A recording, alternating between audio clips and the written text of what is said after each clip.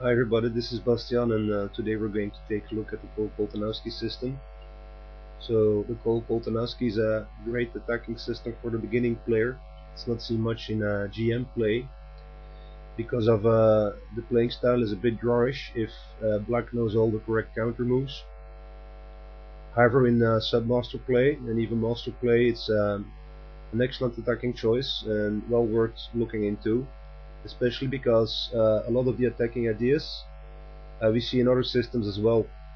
And even if black is an anti-call player, we can still switch to other systems like the Queen's Gambit, for instance, in mid-game, if you were to choose so.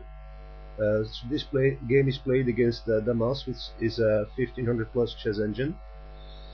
And we can see that with a few inaccuracies from black, the Colle Koltanowski actually becomes the best attacking choice. So play starts with d4, f6, knight f3, pawn to e6, and e3. And notice that immediate e4 or e5 cannot be played because of the knights covering those squares.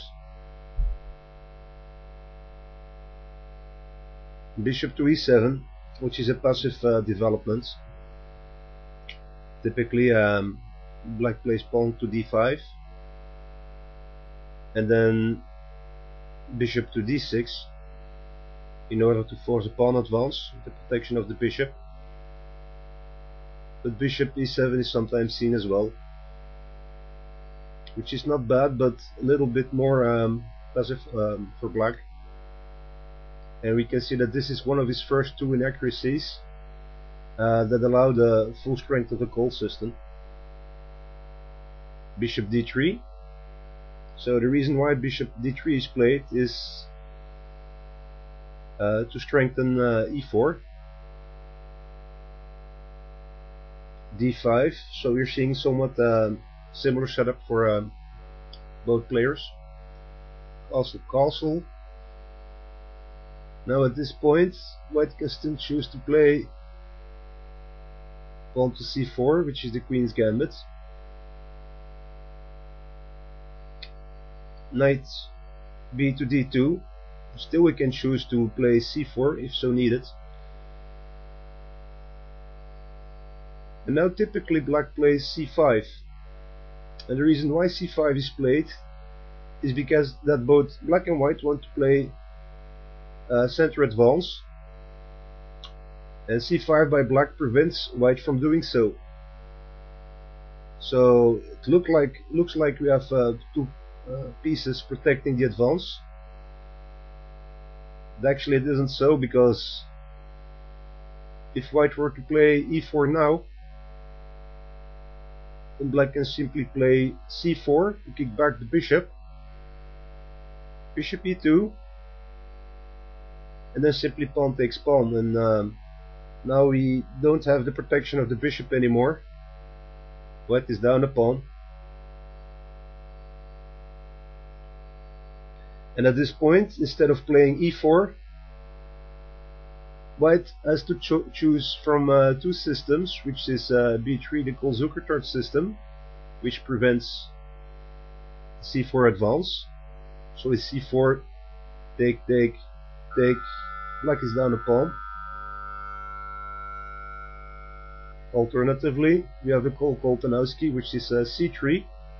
So if now c4 is played, white can simply fall back and still protect the pawn advance. And in some cases, after an exchange, this pawn becomes weak. So those are the two main Colle systems. However, black now plays his second inaccuracy instead. He plays knight to c6.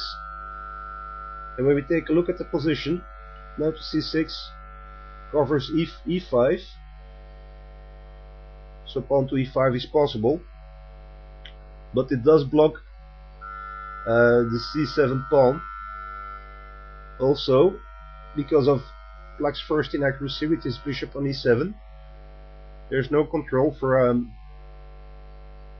of the bishop on e5 in order to help an e5 advance from black. So at this point, c3, the Koltanowski, is the best choice. It prevents the knight jump to kick back the bishop, which will fall back on b1. It blocks the bishop on c6, so black can no longer advance his c-pawn, and there's no danger for black to continue with the pawn advance, because e5 isn't strong enough. So if black were to advance, simply pawn takes pawn is good enough, and black will have lost the pawn. So now we're seeing the Koltanowski in a strong version, because black, although he doesn't appear to have done anything wrong, has played a slightly inaccurate move order. Bishop to d7, where else? Queen e2. Now, Queen e2 may or may not be played in the Koltanowski version. It wastes a move, but it further strengthens e4. Also, we have tactics. Queen e4 with mate. We'll go to that later. Bishop d6. Finally, black decides to play d6 in order to push the pawn. And e4. Of course, now I'm threatening a fork. So black needs to either capture the pawn or move one of his minor pieces. But if pawn takes, you get queen, bishop, knight takes pawn, knight takes, queen takes, and now we're seeing mate threats on h7.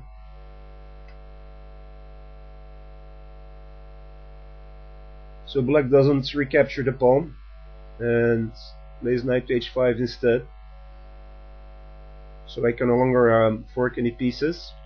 Also, black has an idea to start a counterattack with knight to f4, and this will fork both the bishop and the queen. So for instance, if e5 now, knight f4,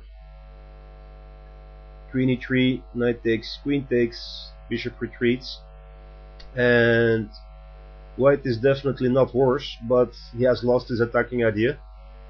I must find a new way to continue the attack. And why allow this?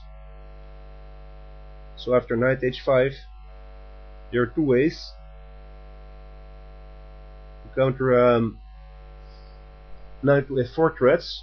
That's either to move this knight so the bishop can cover the square, or simply play g3, also possible. g3 was played.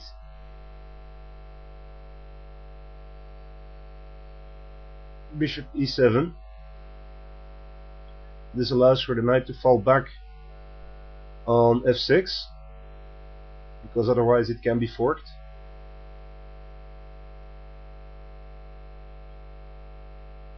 Rook to e1. So the idea with rook to e1 is to even further strengthen the e push. Also, it allows free maneuvering of the d2 knight to f1, and then perhaps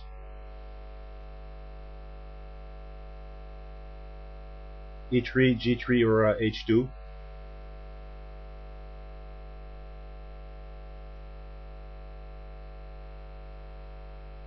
Now, of course, there's no danger for black to recapture, so we can keep the pressure on, because if pawn takes pawn, queen takes, and we still have mate threats. So in the Colle system, you will always want to remove the defender, the knight on f6, to any other square or exchange with the bishop. Doesn't matter, because this is a very strong defender, It prevents the h7 mate threats or pawn captures.